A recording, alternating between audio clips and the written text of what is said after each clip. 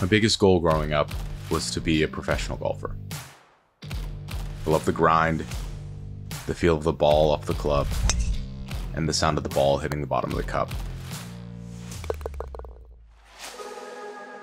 I gave up that dream long ago. How then did I end up playing in a tournament beside one of the greatest to ever play the game? Bernhard Langer. He is the ageless wonder. 15 consecutive years with a win. Bernhard Langer does it again. Number 46. Number 1 on the all-time list.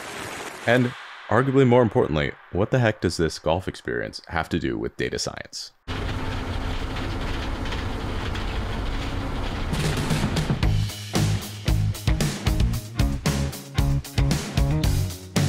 Jeff Kleiber, you're the tournament director here at the SAS Championship.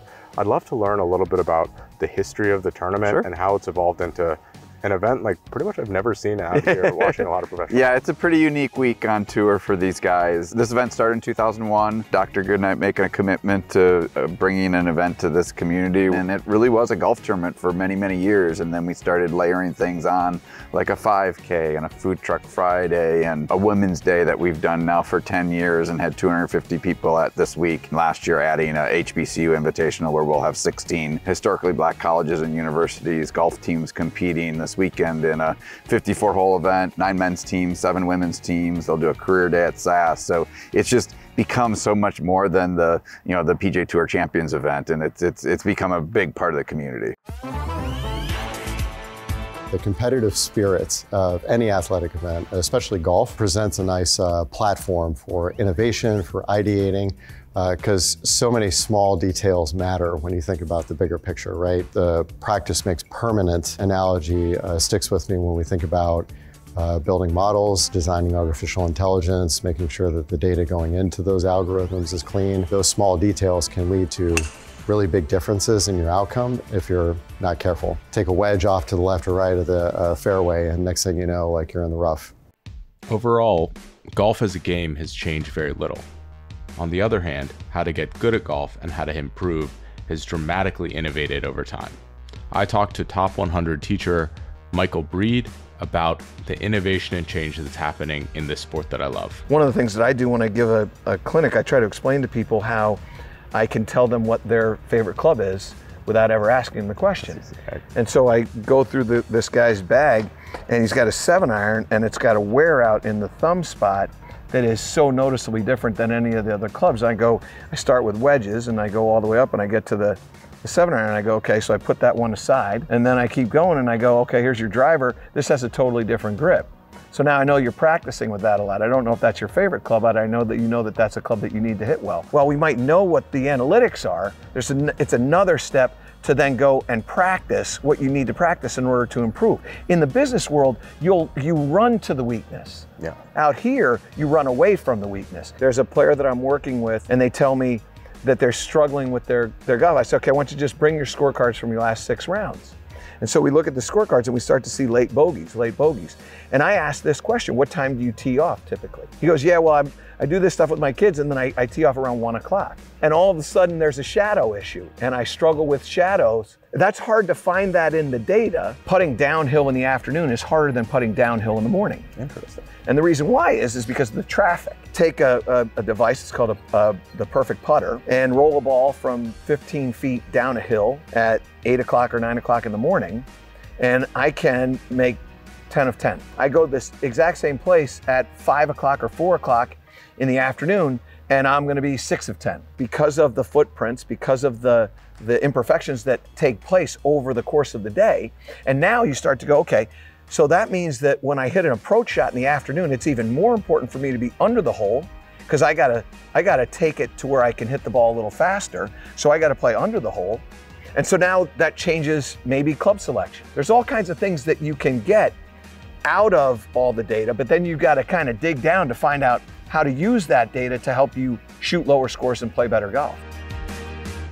It's great that data can be applied to helping people improve golf scores, but I was also surprised to find that similar insights from sport are helping save lives every day. One of the things that we're doing that I think is really cool is we're working with a couple of ex-sports people who brothers were firefighters and one of them is a police officer. And one of the things they thought about is that their physical therapy and their recovery as a sports person gets top of the line, where our first responders gets almost nothing. So basically we were working with them with SAS and doing a lot of range of motion, this kind of thing, video cameras and stuff around how to do recovery, to try to give those people as much recovery as our athletes. Just the amount of data, the amount of stuff that's available at your fingertips in analytics is just every year like increases and grows. The importance of understanding that data is growing right along with it. There's a cost to it. You know, how much am I storing? You know, what am I doing with it? Am I doing anything with it? You know, a lot of companies store it and they don't do anything with it. A lot of companies are trying, but they just don't have it. And I think that's another great place that SAS can help them pair. This tournament was held in Cary, North Carolina, and I was shocked to see that analytics were weaved into the very building blocks of the town itself. So Nicole, we're here in this beautiful park that's under construction. I think it's opening the middle of November. That is correct. Correctly. So the park has been a project that's been going on, or I would say it's a dream of the community that's been going on for several years. Obviously, you can look around, it's coming to fruition. It'll be open in November. I think it signifies a real urbanization of Cary, from going from very suburban to a little bit more urban. This will be known as a destination. I think it's going to be a phenomenal asset to the town. Things are adapting and changing, whether it's parking patterns, whether it's building a beautiful new downtown, whether it's looking at sustainability, climate change, all of the things. And so we're looking at that in the park by employing some IoT sensors to capture data. So this is really an experiment for us to look at different ways to capture data, and then how can we use that to not only improve the experience at the park, but then take that to other parts in the community. Because you have all these people relocating here, you've got a mass of different cultures and different people, and I think we're all in it together. There's a real sense of community, and we want to build the best place ever. And I think that's very, very unique to other cities that I've lived in anyway. Amazing, and this seems like an incredible place for people to congregate and get together and create a lot of memories together.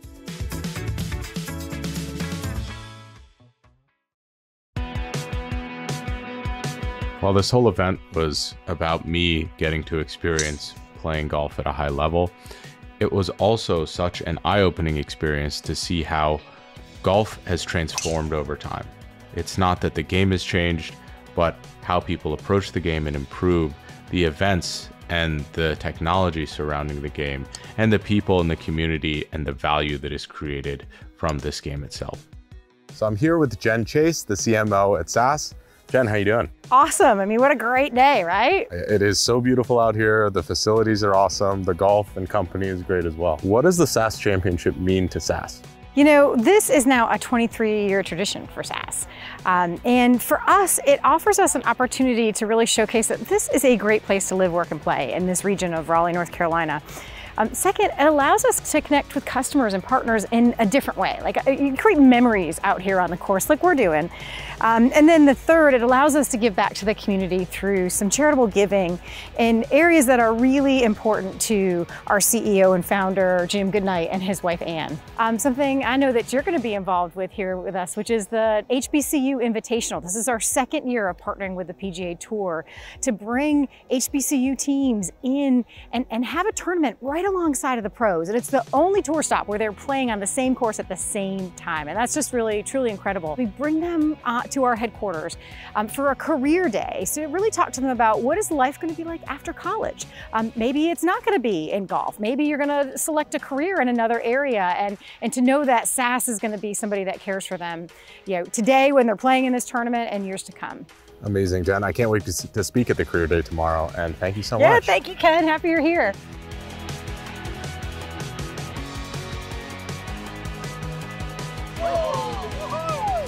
We could see innovation happening everywhere around the golf course, even though it was the Champions Tour, the event for the people who were in the last leg of their career.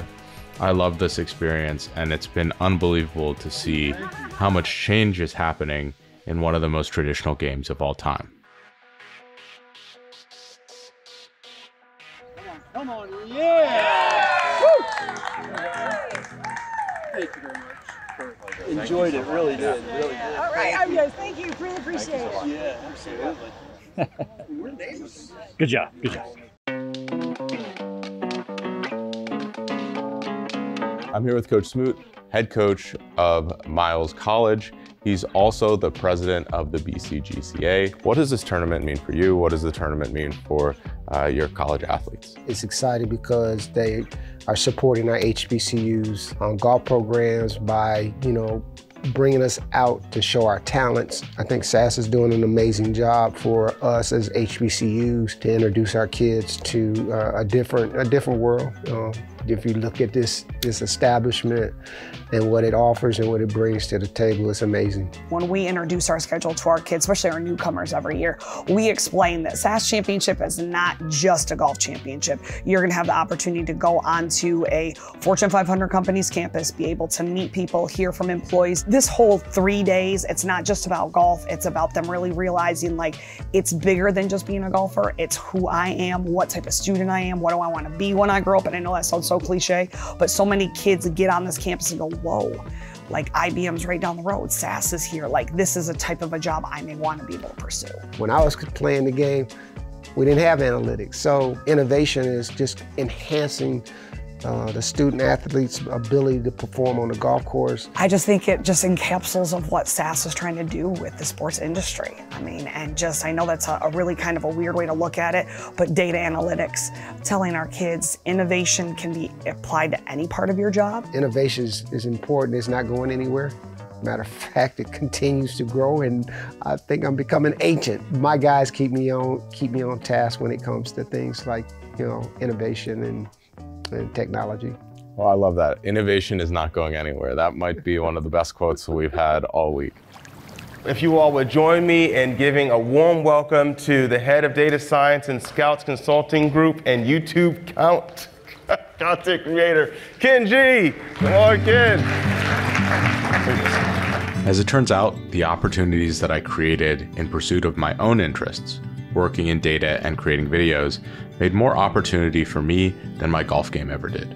Innovating on my approach allowed me to have the best of both worlds, working in domains that I love and getting to experience the benefits of a career playing golf. I also have to give it up to SAS. This was an incredible experience. I appreciate that they let me come out here and live out at least some semblance of my dream. But I also have to give them kudos for innovating on a field and in a domain in analytics that they helped to start.